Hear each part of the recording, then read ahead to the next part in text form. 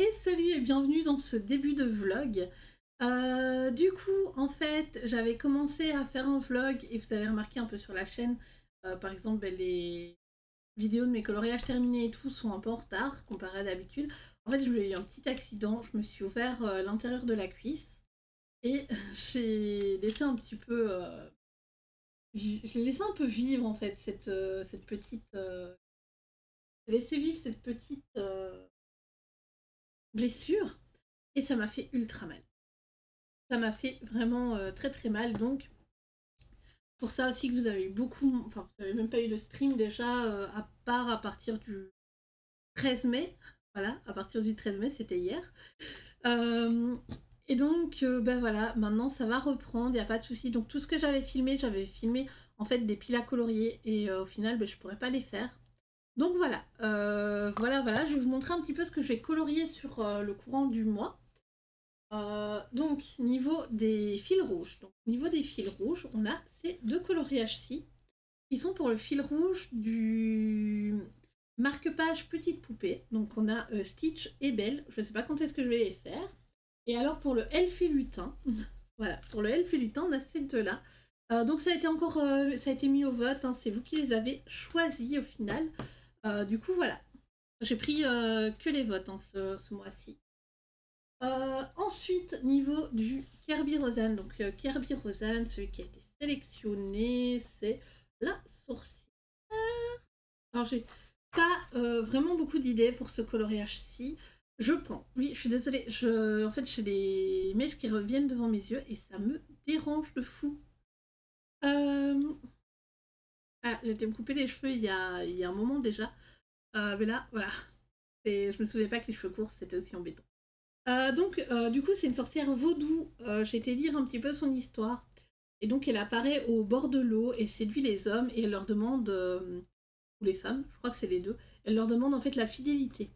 Donc, les couleurs principales de cette déesse, c'est le rouge et le blanc. Donc, je sais pas comment je vais intégrer ça dans la mise en couleur ici. Du coup, je vais faire la peau noire et là, sur son visage, je pense, essayer de reprendre de l'aquarelle à base d'eau blanche pour venir essayer de lui faire un masque vaudou sur la tête. Et puis après, je sais pas trop. Voilà. J'ai pas trop d'idées pour celui-là, mais on verra. En tout cas, c'est un choix intéressant. Donc, ensuite, pour le petit nounours thérapie. Donc, pour le nounours thérapie, j'ai pas fini celui-là, donc je vais le finir. Et on a cette page-là à faire, donc avec une petite cerise, et franchement, elle est trop mignonne. Hop, hop, il faut aller par là, ces cheveux-là. Elle est trop mignonne, et du coup, l'autre, et où? Je suis sûre qu'elle est pas loin, parce que c'est dans le fond du livre. J'ai pas mis de post-it, parce que je me suis dit qu'il n'y en avait pas besoin. Au final, je me dis des fois, il faudrait vraiment que je mette des post-it. Voilà, et c'est celui-là, le deuxième pour le mois de mai. Donc je vous ai montré le fil rouge, le téléphone, le nounours, le elfe et le petite poupée. Voilà, c'est bon. Il y a le thème d'Aki, l'horreur fantastique, donc je sais pas trop ce que je vais faire. Je vais peut-être entamer mon petit carré de... Ah, je vais peut-être entamer mon petit carré... Excusez-moi. Mon petit carré sorcière, je sais pas encore. Sinon, en tout cas, ce sera dans le grand carré sorcière, je sais pas encore, je sais pas encore sélectionné, mais je trouverai bien de quoi faire. Donc ici, j'ai une idée, je ne sais plus si je vous en avais déjà parlé ou pas. J'ai une idée dans ce petit livre, j'aimerais bien venir transformer une des... Voilà. J'aimerais bien transformer cette demoiselle-là en personnage de Hasbin Hotel. Voilà. Je ne sais pas si je le ferai en live, pas en live, en vidéo vlog avec vous. Je ne me suis pas encore décidée. Donc voilà. Sinon, ben là, je crois que c'est trop tard de toute façon, mais ce coloriage-ci, j'avais pris des couleurs, la palette de couleurs de chez Pretty Color, et malheureusement, oh, j'ai un rose là, où est mon mauve? Malheureusement, j'ai pas encore eu le... Je voulais faire quelques feuilles avec vous. Non, c'est pas celui-là, mais je trouve pas mon mauve. Il est où? Ah, il est là. Voilà. Ah oui, oui, du coup, j'ai des duos aussi. J'ai des duos pour ce mois-ci. Donc dans le mystère manga. Voilà. Le mystère manga, j'ai alors, j'ai un à finir, qui est la page 20. Donc, voilà. C'est celui-là à terminer, qui est pas mal. Voilà. C'est celui-là à terminer et celui-là. Voilà. J'ai la page 75, donc il y a du noir, du gris et du gris foncé. Alors, c'est des gris français, des gris chauds, gris français. Je vais pas les faire comme ça, je vais les faire avec ces feutres-là, simplement, les feutres de chez Action. Et d'ailleurs, en parlant des feutres de chez Action, il est là, le prince. J'ai commencé un coloriage pour Eléis. Oh bah vous savez quoi. J'ai commencé un coloriage pour Eléis, pour son challenge, donc je suis dans la team Granis, ouais, je suis dans la team des vieux. J'ai commencé celui-là, je sais pas si je l'aurais terminé en fait. On va se faire un petit peu ensemble, je pense. Du coup, c'est cette couleur-là, hein, je crois que j'avais utilisé. Ouais, ça a l'air. Donc, j'avais pas trop vu ici les. J'ai un peu retravaillé les zones parce que justement, j'avais pas la. J'avais pas la soluce sous les yeux et j'avais pas vu qu'il y avait du blanc. Alors je sais pas du tout s'il y a des personnes qui vont le faire également. Je vais juste le bouger un peu comme ça. Comme ça je peux. C'est plus facile avec le feutre à l'acrylique. Niveau des couleurs qu'on a sur sur cette illustration, donc de Vaiana en bébé. Hop, oui, non, j'ai toujours pas la. J'ai toujours pas la soluce sous les yeux non plus. Mais ouais.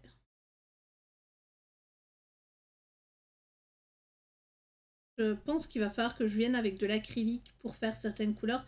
Par exemple, la couleur de la. Enfin, tout ce qui est brun, je n'ai pas. Donc voilà, à voir un petit peu. Mais c'est chouette, c'est que j'ai pu faire tout au feutre acrylique, c'est les contours. Donc tout ce qui est la mer, etc. Donc ça, j'en suis assez contente. À part ça, ben, j'ai un peu regardé des séries. Alors, niveau série que je me suis regardée, oui, comme ça on papote un petit peu hein, pendant ce vlog. Niveau des séries que j'ai regardé un drama coréen avec des anges. Donc c'est 4 anges, dont un qui se transforme en chien. J'ai plus le nom du drama. J'ai plus le nom du drama. Mais enfin, voilà. En fait, c'est l'histoire principale, c'est un ange, un cupidon, qui tire des flèches et il va tirer une flèche. Et en fait, la flèche va le toucher lui, au lieu de toucher la fille qui visait. Et donc, il va tomber amoureux de cette fille. Et donc, en fait, on suit les réincarnations de ces deux personnes. L'ange se réincarne parce qu'en fait, il est maudit parce qu'il est tombé amoureux et il a fait des choses à cause de ça. Donc, l'ange du destin, donc celui qui fait les fils du destin, veut lui apprendre. Oh, voilà. Alors, tout simplement, je suis en train de vous parler et j'ai fait une erreur dans mon colo. Ça m'arrive tout le temps, c'est pas grave. En fait, bon, module hein, dans ces cas-là. Hop, on essaye de coller le plus possible à la solution.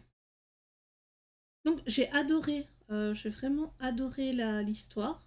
C'est assez mignon pour une fois. C'était assez mignon. Donc je me suis regardé ça, j'ai bien aimé. Oui, bah oui, il a fallu que je m'occupe en fait hein, pendant que ma convalescence. Donc j'ai regardé ça, je me suis regardé quoi d'autre? En film, je me suis regardé le faiseur de larmes. Donc l'espèce de. Alors je sais qu'il a eu beaucoup de. Il n'a pas été acclamé par tout le monde, qu'il y a beaucoup de personnes qui disaient que le film était nul. Moi j'ai bien aimé, voilà. Oui, alors ça aurait pu être beaucoup plus travaillé, beaucoup plus aller en profondeur par rapport au thème abordé dans ce film. Mais en soi, pour un film ado, en tout cas, ça se laisse bien regarder. Et voilà, regardez pas ça si vous vous attendez à un truc énorme. Ce sera pas le cas. Ce sera pas le cas, mais voilà, ça se laisse regarder. Alors oui, clairement, je peux pas trop vous en dire par rapport à ça parce que ça va vous spoil. C'est quelque chose qui est sorti il y a pas trop longtemps. Voilà, j'essaie de vous en dire le moins possible, mais mon avis. Franchement, pour une histoire d'amour un peu tordue, ça passe. Voilà. Moi, j'ai trouvé que c'était un peu tordu, même si ils ont aucun lien de parenté ni rien. C'est pas de l'inceste. Il y a certains personnages qui veulent le faire croire. Du coup, en fait, c'est l'histoire de deux personnes qui sont adoptées par une famille. Et il va s'en suivre une petite histoire d'amour entre les deux personnages principaux. Comment est-ce que... Ok, d'accord. En fait, c'est comme...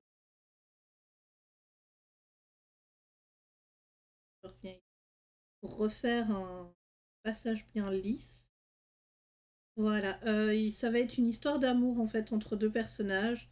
Et oui, bah oui, clairement, on en apprend un peu plus sur qui aimait qui au début, leur vie un peu à l'orphelinat. Et en fait, ça tourne là-dessus, sur les abus qu'ils ont eus quand ils étaient enfants par la matrone et comment ça évolue et ça impacte leur vie. Mais je sais pas, je trouve qu'en fait, il manque énormément de choses dans ce film. Après, peut-être qu'en livre, je voudrais voir, je crois qu'il existe en livre. J'ai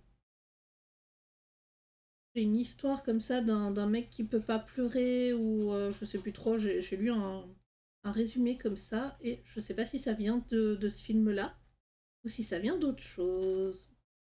Sinon, qu'est-ce que je me suis regardé? Oui, je me suis regardé Wow Woman Kill, saison 1 et saison 2. Alors franchement, j'ai kiffé. J'ai kiffé la saison 1. Quand on suit Marie-Bess, d'ailleurs Marie-Bess c'est mon personnage préféré dans Wow Woman Killed. Donc j'ai vraiment aimé ce personnage de Marie-Bess. Tu as deux autres femmes qu'on suit, donc une femme dans les années contemporaines, donc dans nos années à nous. Donc Marie-Bess, elle est dans les années 60. Et tu as une autre qui est dans les années 80, je crois. C'est d'ailleurs une actrice assez connue. Je crois que c'est Lian Liu, un truc comme ça. Pas certaine de son nom. En tout cas, j'ai vu du coup Enfin, quand je commence à regarder un film ou une série, ben, je reçois des shorts sur YouTube par rapport à ça. Et j'ai vu une short de cette actrice chinoise, justement, et elle ne vieillit pas. C'est énorme! J'étais là et je fais waouh! Dame, elle a pas vraiment changé depuis ses 20 ans. On voit qu'elle est un peu plus âgée, mais c'est vraiment pas flagrant. C'est vraiment pas flagrant. Sinon, à part ça, je me suis regardé la saison 2 également. Du coup, avec le couple Abernathy, j'ai pas aimé. Alors, autant la saison 1, je sais pas si c'est le fait d'entremêler les vies des personnages, mais autant la saison 2, ça entremêle aussi hein, la vie de certaines personnes, mais on suit en fait un couple. Et du coup, bah, les autres personnes qu'on suit dans cette histoire, c'est à la même époque et c'est d'autres couples. En fait. Donc bon, clairement, c'était différent. Mais j'avais bien aimé le principe d'avoir une. J'avais bien aimé le principe d'avoir un seul couple par époque et suivre plusieurs époques en même temps. Il y avait une dynamique qu'on ne retrouve pas dans la saison 2, tout simplement.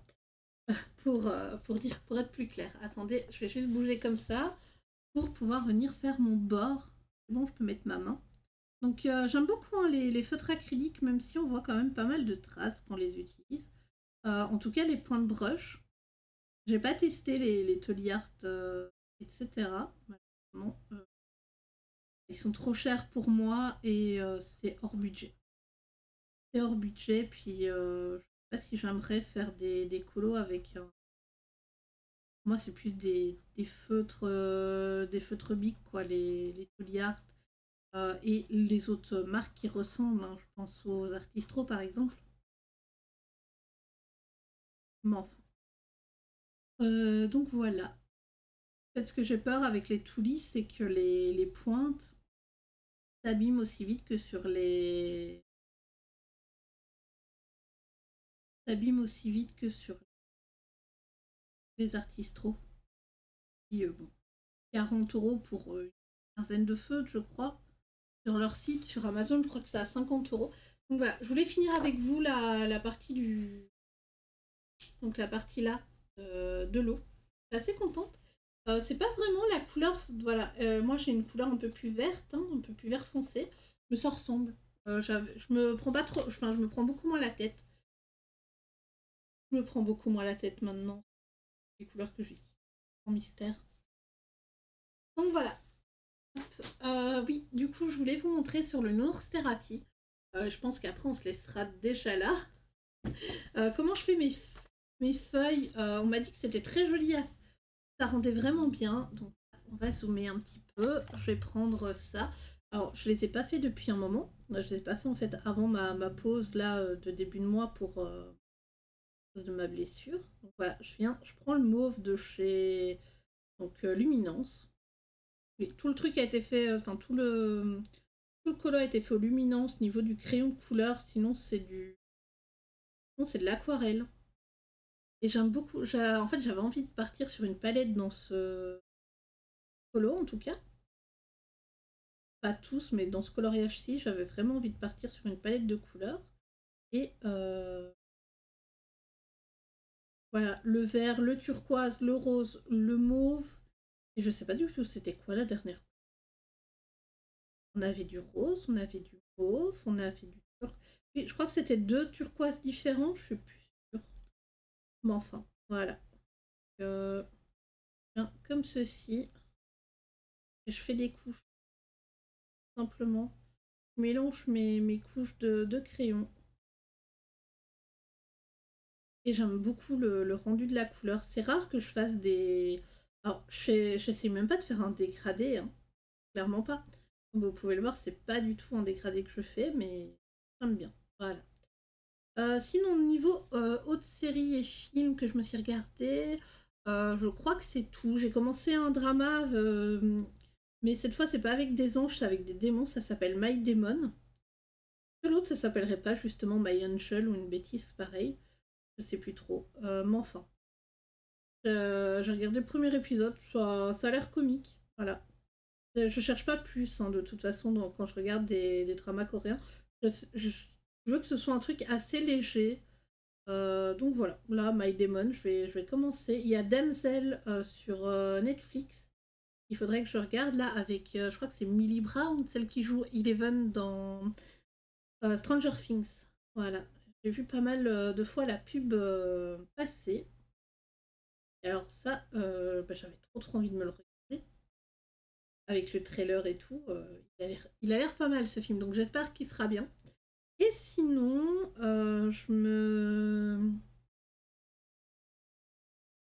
il y a Bridgerton. Et oui, je pense que je suis pas la seule, n'hésitez pas à me dire dans les commentaires. Est-ce que vous aussi vous attendez Bridgerton avec impatience? Moi c'est le cas en tout cas. J'ai lu les livres, donc je suis assez impatiente de voir comment ça va se passer, parce que de ce que j'ai compris, on va suivre l'histoire de Colin et Pénélope, mais on va aussi suivre l'histoire de Bénédicte, il me semble. Donc voilà, je me demande comment ça va se goupiller. Puis le fait, du coup, à la fin de la saison 2, on savait qui était Lady Whistledown. Comment ça va impacter, parce qu'en fait, dans les livres, on ne sait pas, avant que Colin le découvre, que c'est Pénélope, mais on ne sait pas comment ça va impacter là l'histoire. Ils prennent quand même des libertés avec le livre. Donc je suis impatiente de voir ça. Donc le 16, jeudi. Donc dans 2 jours, je me fais la première partie de la saison. et on verra. Du coup, moi, je vais vous laisser là pour cette première partie de vlog et on se retrouve, je pense, dans 2-3 jours vite fait. Hein. Du coup, on se retrouve vite fait. En fait, j'ai eu un petit souci là pour cette partie de vlog. J'ai filmé, j'ai beaucoup parlé et en fait, j'avais pas le son. Donc, en gros, je vous disais que j'étais désolée de ne pas avoir sorti le vlog assez vite parce qu'au final, en fait, j'ai eu des grosses migraines. En plus, le mois de mai, ça n'a pas été mon mois pour moi, quoi. Il y a eu quelques soucis. Donc, j'ai décidé de faire un euh, petit colo avec vous. Donc, dans le Mystique Misfit, je refais un personnage un peu retravaillé avec les lines ici. Et de la série Has Been Hotel que vous pouvez retrouver sur Amazon Prime. Donc, c'est Lutte. Et à la fin de la saison 1. Voilà. J'aime beaucoup. Je trouvais que l'illustration allait très très bien avec elle. Et donc, je vais user un petit peu mes autres de chez Action. J'essaye toujours de les terminer. J'en ai un paquet qui traînent, qui sont à moitié usés et tout. Donc voilà. Sinon, je pense que le vlog, il va pas sortir quand est-ce qu'il devait sortir. Normalement, il devait sortir fin mai. Là, je crois qu'on est fin. Donc voilà, j'essaye quand même de vous le sortir le plus rapidement possible. Du coup, je me suis éclatée sur cette petite illustration dans ce petit. Vous allez voir, hein, je vais vraiment modifier les cheveux avec, mais pas trop non plus. Comme vous pouvez le voir, je passe en fait pour les cheveux blancs. Et là, les cheveux blancs que je voulais représenter ici. Et puis au final, en fait, je trouvais que c'était pas très joli parce qu'il y avait des traces à ce niveau-là. Puis en fait, je me suis dit, ok, je vais faire des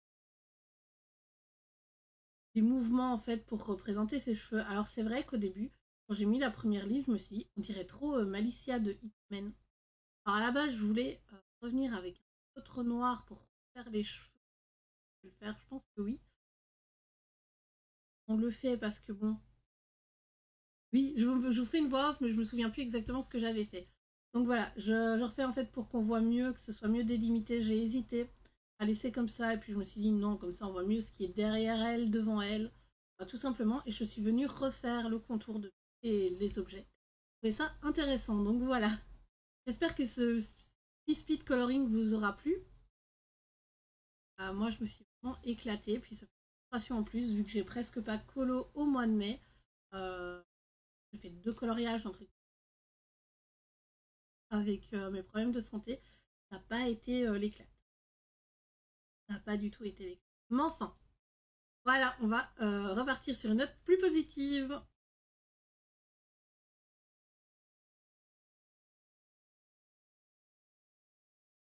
Et donc, j'ai fait une petite vidéo pour vous montrer un peu ce qu'il y avait dans mon club, magasin club. Hein. Il y a en Belgique, je crois que vous l'ayez en France. Voilà, pour vous montrer un peu ce qu'il y avait par rapport à tout. Et j'en ai profité parce que j'ai pas reçu encore le microcosme de Marabout, je sais pas si je vais le recevoir au final. Donc j'en ai profité pour faire un petit flip. Je suis désolée, l'ombre au-dessus est un peu dérangeante, mais j'ai fait avec les moyens du bord, comme on dit. En tout cas, le livre est magnifique, donc je vais voir, je vais attendre encore un mois ou deux, voir s'il me l'envoie. S'il me l'envoie pas, je pense que je me le prendrai. C'est vrai que ça fait beaucoup d'insectes, que j'ai d'autres livres avec des animaux, donc voilà, je suis toujours en pourparlers.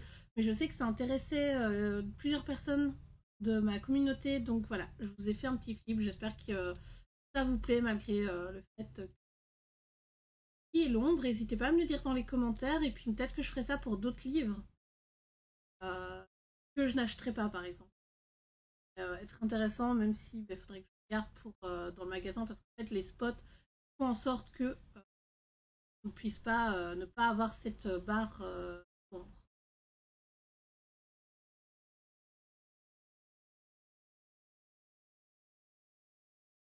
Du coup, pour cette dernière partie de vlog, je vais vous montrer un peu mes petits achats de réassort, on va dire ça comme ça.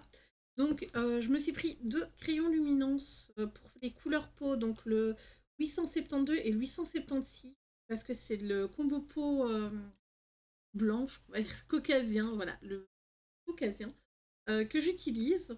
et ils sont presque morts, donc j'ai pris ces deux-là. Ensuite, niveau pour le mystère, je me suis repris ces deux acryliques gouache.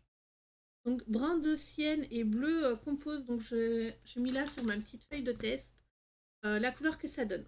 Donc bon, ben, ça donne un bleu un peu trop foncé pour les schtroumpfs. Et l'autre, franchement, une fois que c'est...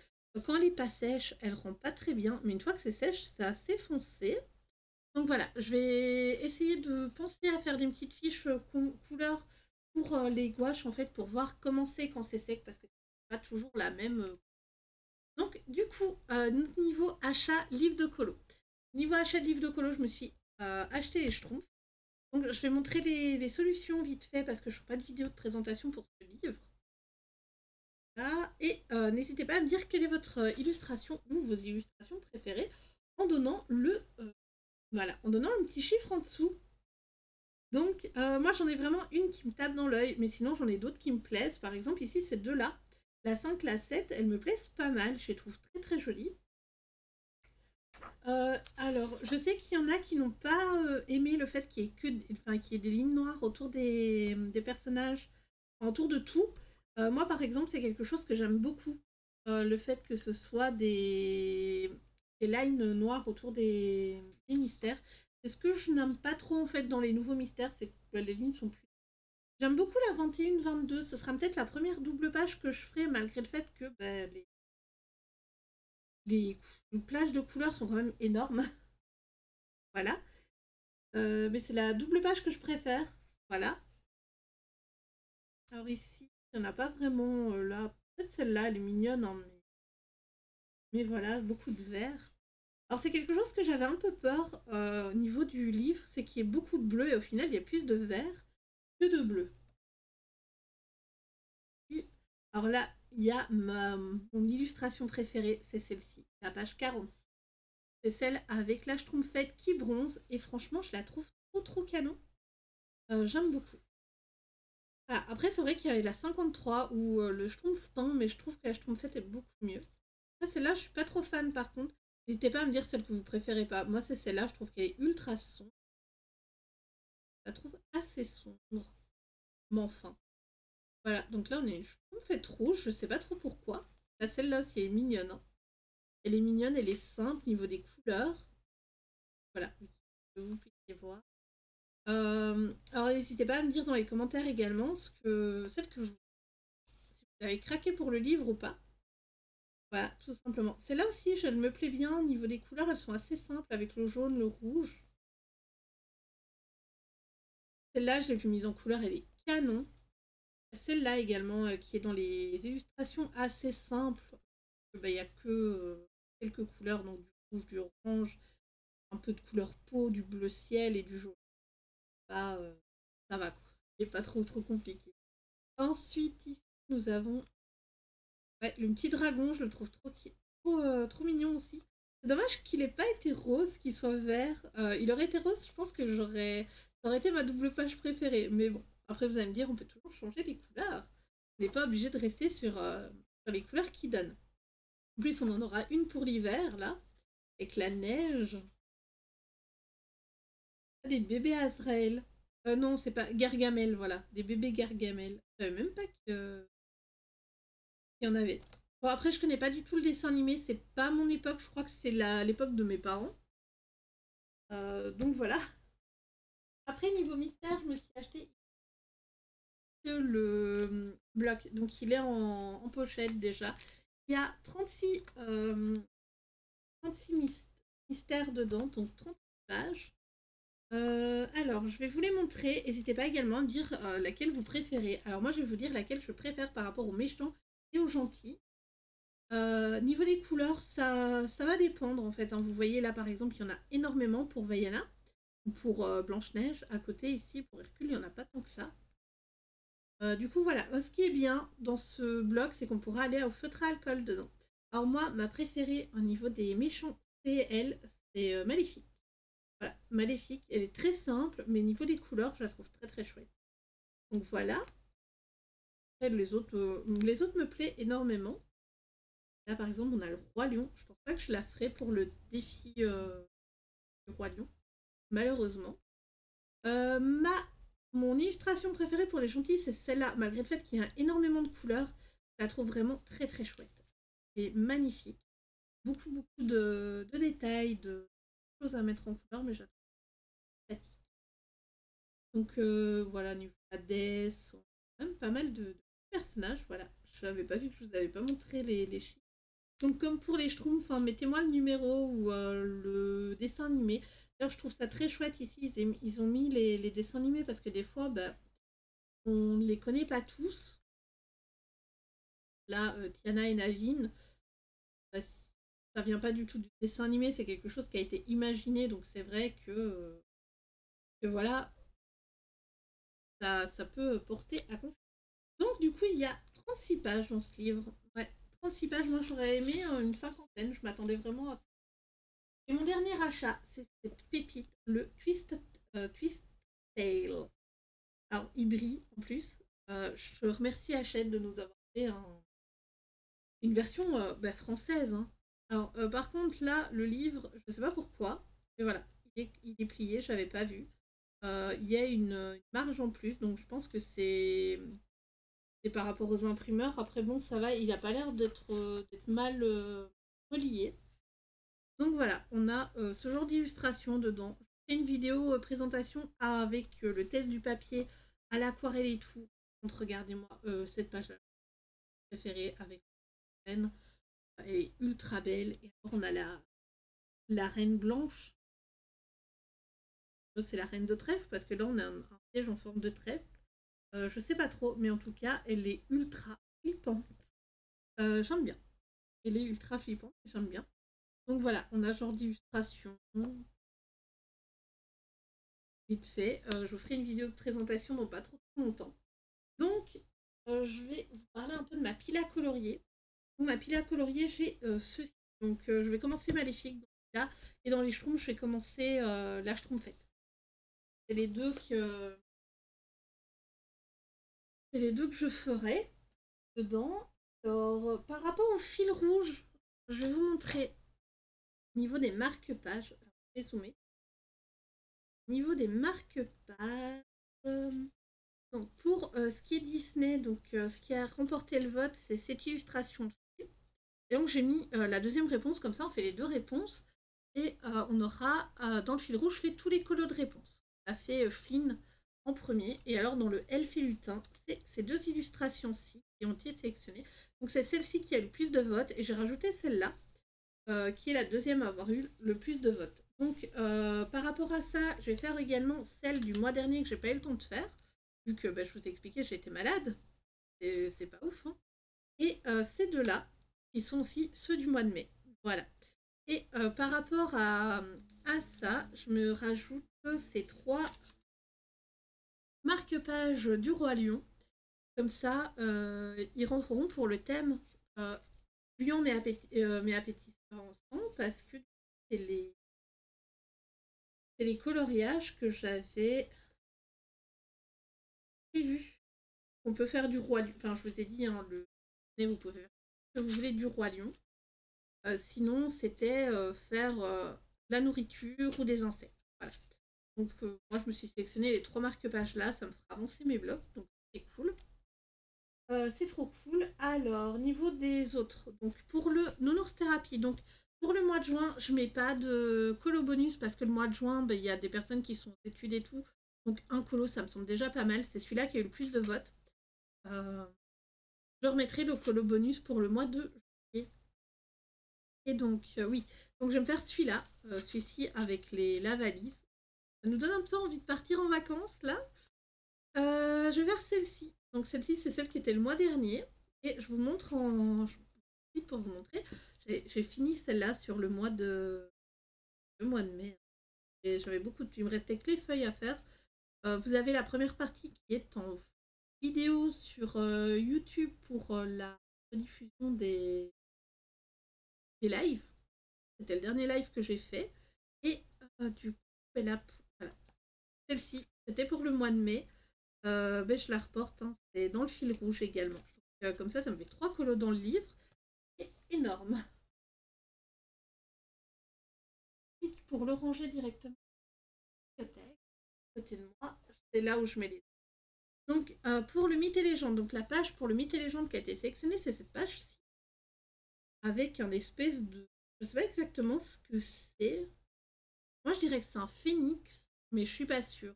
J'ai pas encore trop d'idées sur ce que je vais faire, seulement là, je vais peut-être faire en fait un peu de... Enfin, je mettrai un peu de crayon par rapport à la boule, peut-être si elle fait de la lumière, je sais pas encore. J'y réfléchirai. Et alors, celle du mois dernier que je n'ai pas eu le temps de faire, c'est celle-ci.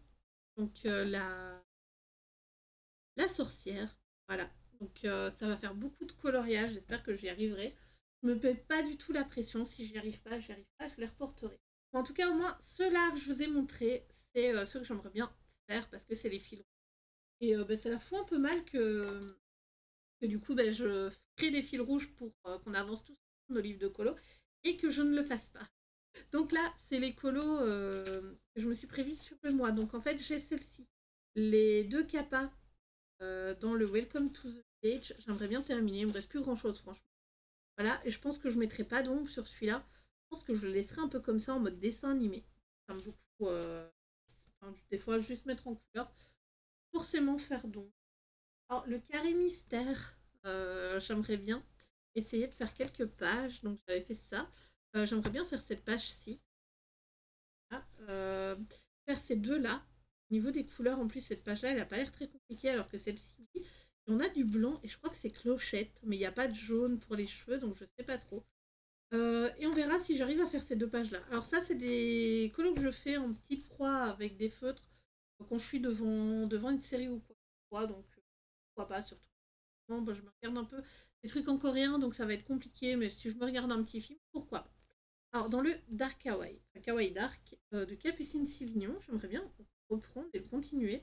Alors, je me suis sélectionné un colo ultra chill, ultra simple. Est-ce qu'il est... Non, pas loin dans le livre. Voilà. J'aimerais bien faire ça. Je pense le faire au feutre à alcool. Je sais pas si je ferai un... Mais voilà, je la trouve très cute, cette page. Je me dis pourquoi pas. À voir. Et en plus, ça me fera des... Ça me fera 4 pages qui se poursuivent. 1, 2, 3, 4 pages. Celle-là devant, ouais, devant les... Et je la garde pour Halloween. Donc ça me fera 4 pages de fête d'affilée. Pas trop bien. Je sais pas si j'en ai. Ouais, non, j'en ai pas beaucoup qui suivent dans le livre.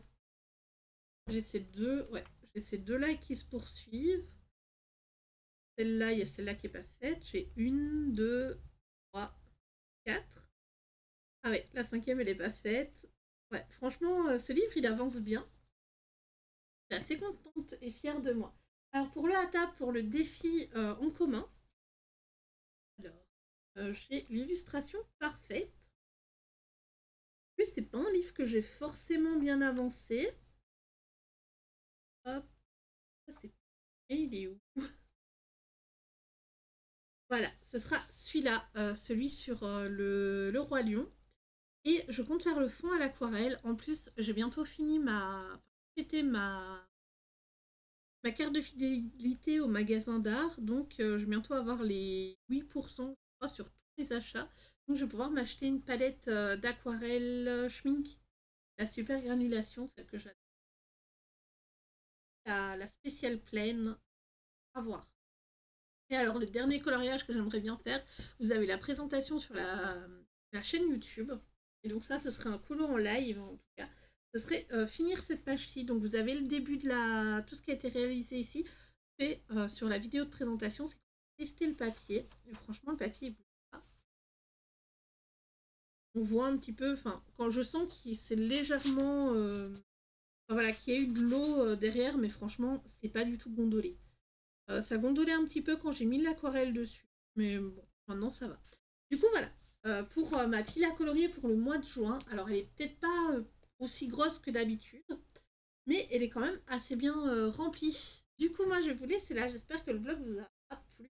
N'hésitez pas à me dire qu'est-ce que vous aimeriez bien... Oula, désolée, je vous ai fait trembler. N'hésitez pas à me dire qu'est-ce que vous aimeriez que je vous montre pendant les prochains vlogs. Ou peut-être un sujet ou un test, je ne sais pas. Ou un défi. Vous pouvez également lancer des défis. Et moi, je vous dis à bientôt. Bye bye.